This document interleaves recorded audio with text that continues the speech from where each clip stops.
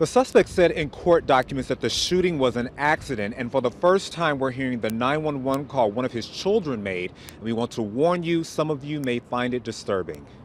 911, what's the location of your emergency? I need a police right now, and I need an ambulance right now. I'm not breathing.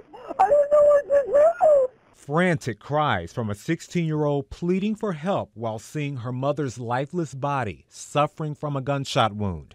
The shooting happened inside this home on Walden Glade Run in Apex the Friday after Thanksgiving. While on the phone with 911, the victim's daughter initially tells the dispatcher she believes her 4-year-old brother shot their mother in the stomach. It was just an accident. He didn't need to. But according to court documents, the girl changed her story and said it was her father who did the shooting. Oh, that is so bad. He was just fixing his stuff, and it accidentally went off. He didn't need to do it. But Apex police don't believe it was an accident at all. Last Thursday, they arrested Michael Maher and charged him with the murder of his wife, Nadia.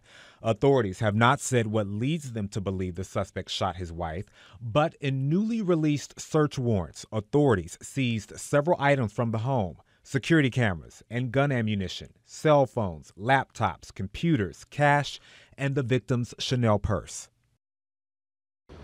And police searched 3 cars at the home. The couple have 4 children together, the oldest 16 years old, the youngest 4 years old. They are in the custody of social services. I'm Tim Pulliam, right now in Raleigh.